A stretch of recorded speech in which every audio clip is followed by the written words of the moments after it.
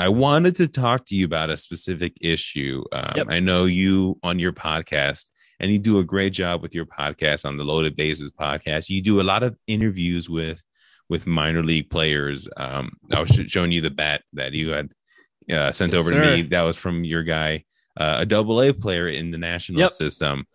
And I know you're really in tune. You also do some work with More Than Bases, that organization. And there was an article that Paston had put out in ESPN a couple of days ago, is that Major Yep. League Baseball is now going to require teams to provide housing for minor league players starting in 2020. Talk to Yes. me about this. I know this is super important to you. I think it is to me as well.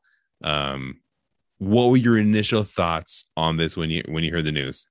It's a huge step. Like, I mean, like for baseball, like in general.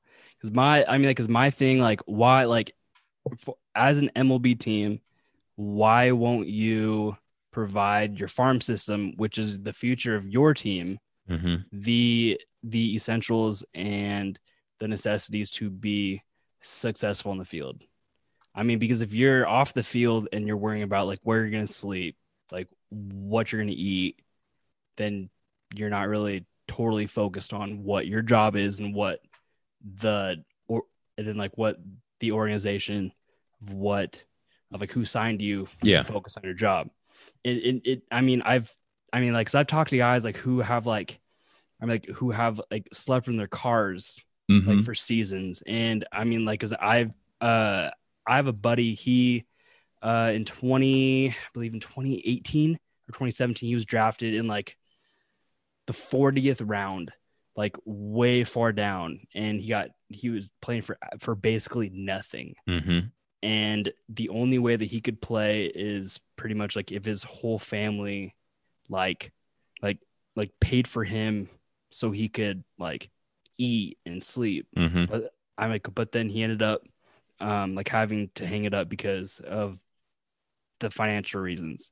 So it's like my question like for that is like, what if these players do have those supplies for the housing, food, and then they can actually focus on them playing like on the field. So now like with the big, I mean, like I call it like a win. So like with the big win, with the MLB teams having to provide housing, Mm-hmm. I'm like, how much stress like is that going to bring off the shoulders of like the minor league players? Yeah. No, absolutely. I think you're 100% spot on there. And if you think about these minor leaguers who, um, I know that even the top draft picks, they still got to Yeah. pay for their food. They still got to pay Yeah. for their housing, and though a lot of them will kind of room up together, but at the same time, if you're worried so much about the financial side of life, how Yeah. can you really put in 100% effort Exactly. to putting your best performance out there? And you have to, because when you're in the minor leagues, if you don't play well, you're not going anywhere, and then Exactly. you become Exactly. one of those lifelong minor leaguers, and it just never pans out. So I think this is going to be a huge step in alleviating some of that stress, and maybe even the mental side of things, where a player can realize and just kind of feel good about it, knowing that that part of my life is taken care of, and I can just focus on what I'm supposed to do, which is be a baseball player. Well, yeah, exactly. I mean, like so I mean, like if you think about it, okay, like so I pay, okay, like so I live in Central Washington State, Mm-hmm. and I live in a studio apartment, and rent is $750 a month. So let's say that I have the $750 paid for by my employer. That 750 bucks I can put towards food, which will help me become a better athlete. Mm-hmm. And just the nutrition and also like and also a gym membership. I make to stay fit and like all of the necessities to be a professional athlete. I can use a $750 towards that. But it's kind of like it's it. I believe it's gonna change baseball like just that small little win. Yeah. But I mean, like, but there's still like a lot more to go. I mean, like the fair Mm-hmm. pay and all that stuff. But it's just one. It's one big step for mankind. Neil Armstrong. Yeah. I like that. Most minor leaguers they make less than 15,000 per year, Dude, and the average is 6,800 per year. that's wild. And I think the higher draft picks kind of skew that number, but Yeah, correct. 6,000. Yeah. I mean, if you're playing 4 or 5 month seasons, that's basically $1,000 per month. And you Um, only get paid when you play. So then you got the off season to worry about. right, So right. You see like, all the time yeah, minor leaguers dude. getting jobs at grocery stores or Uber Yep. driving, and it's wild. So I think this is I don't know why this took so long to happen. you know, like Greedy it's owners, man. Greedy that's owners true. that That are is in it for the true. wrong reasons. And yeah, owners irritate me so much when it comes to baseball. Not Dude, spending all of that, and it trickles down. Did you see that? I think I might have asked you this already. Did you see that article about Oakland and like the sandwiches that they were giving their minor leaguers, and it was 100%. Yeah. circulating all over social media? Yeah. Oh yeah. There was a so so my very first job, I was a bat boy for the single A Diamondbacks team. So it was the Nice. Yakima Bears. And so then I mean I was like 15, 16. And then I would have players like ask me like to go get them like a hot dog like from like and then like from like the concession stands. Mm-hmm. Why don't you just go get it? Yeah. And then I mean, but it was because like they weren't provided food. Like they had to pay their own money and they would be like pulling out like dollar bills and like change. So I'm like, you guys are professional athletes. But then like later on in life, like I figure out like, hey, like they really actually needed those dollars. Like that's what they Mm-hmm. lived off of. Yeah. That's it's true. It's true. And I don't think there's been a plan yet set in place on how it's going to look, whether it's going to Yeah. be a stipend or if each team is going to have like a almost like a dorm room kind of setup. Yeah. I'll be interested to see how the details come out of this, but it's going to be huge. I think it's going to be really. I think we're going to see a lot better play in the minor leagues, Hmm. especially from these guys who don't make the that much money, Yeah. and it's going to be good. I'm happy. I know like organizations like More Than Baseball are out there who are really um, trying to be a voice for these minor leaguers Oh, for sure. to really bring their cause to the forefront. I know there's a lot of baseball players who are also trying to be a voice for them. Yep. I think it's really cool. Tell me more about More Than Baseball, because I know that's an organization Yeah, for sure. that you're not. I don't know, are you a part of it or just associated with it? I'm just kind of like Friends, I'm like the fanboy of the whole entire right on. not nonprofit. Yeah. So I got in contact with Jeremy Wolf. So he's their director. And and I had him on my podcast and I mean like cuz I was very like I guess I was kind of like I didn't really like understand the whole like the minor leagues and the like issues. And we talked for like 3 hours. It was insane. So, and I mean, like, I had really no idea, like, of like how much money they made, like the miners. And then I talked to him, and we went through the like everything. And I'm like, this is not right.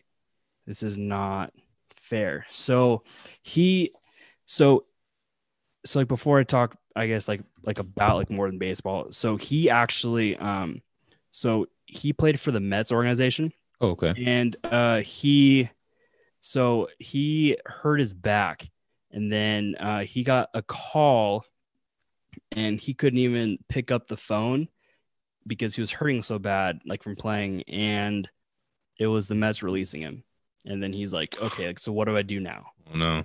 and it was kind of like and then like from there like he was just like this is not right Mm-hmm. so yeah so I mean like so Jeremy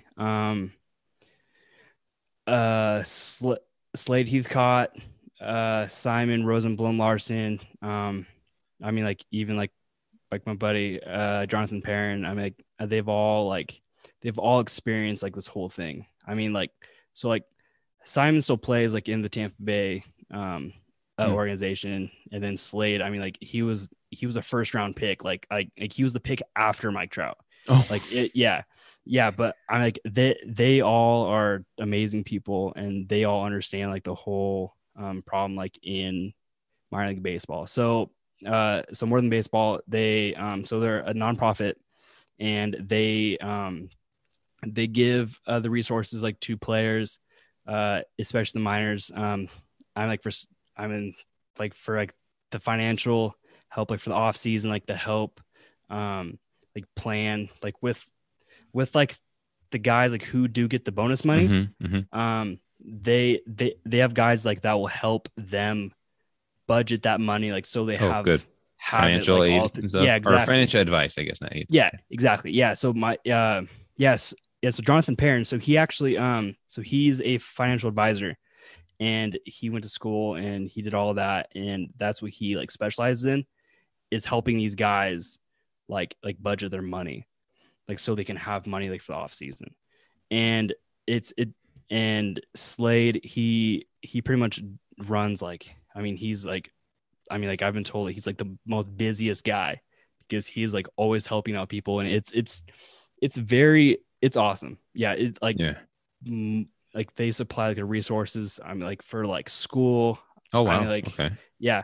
I mean, like what do you do like after you're done playing and you decided to go play a professional baseball instead of go to college, Hmm. and then you're done playing after what was like the average minor leaguer plays for 4 years, then they're done, and then so you graduate high school, play for 4 years, and then you're done, and you have nothing on your resume. Hmm. Like, what do you do? Like, I mean, like because these employers don't really give a shit if you played minor league baseball. Hmm. Like they're like, okay, cool. Yeah. So yeah, so more than baseball, so they help out guys, um, like with stuff like that, and That's awesome. like housing, and yeah, it it's really cool.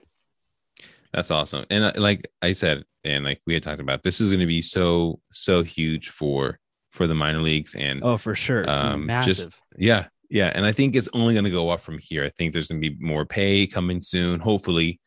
Yeah, I think there's going to be a lot more. I think for a long time there wasn't really like a spotlight on what was happening, yep, but even more so now. There's a lot of things coming out where people are more aware of what's going on, and hopefully these wrongs can be righted. um Hey, Mason, I do want to thank you for coming on. oh yeah, Go dude, for ahead. sure. Yeah, of course, anytime. Go ahead and shout out your podcast, as well as maybe what guests you've had on, or what's going on in the future, because I know we're heading toward the off season Yes, of sir. baseball, which is crazy because I'm like, well, it just started not too long ago, and here we are already, um, one series away from the World Series, and it's going to be coming up here in a couple weeks. But what do you got going on with your podcast? Loaded Bases podcast with, actually, I I think it's just called Loaded Bases with Mason Hall. I don't even know my own podcast name, but but it's Loaded Bases with Mason Hall, and Okay. yeah, I just talk to players, and we like players, coaches, media guys, fans, just about their stories and journeys to where they are today. And I don't know. I recorded a interview tonight with a guy, and then tomorrow I got one, and then we're just, yeah, dude, we're screwed and just trying to come up with content. And I know that you and have been Yeah. talking to with some big ideas, and Yeah. just going from there, man. Yeah, definitely. So you're just gonna go nonstop all off season, and Always. I love that. Same here, same here. And like you said, we're gonna be trying to collab a little bit here and there throughout throughout the off season. Try to come up with some content. Content creation is the name of the game, right? Yes, sir. Just more content putting out there. But hey, Mason, again, thanks for coming on. I do appreciate that. I always enjoy talking to you, especially about the minor league, something that Yes, sir. I'm interested in. I just haven't. I'm not as aware of Yeah. as much as I want to be. So I do. I always appreciate you giving some of that insight too. You have a great rest of your day, and I'll talk to you later. Yeah, you too, man. All right, right on. I bet.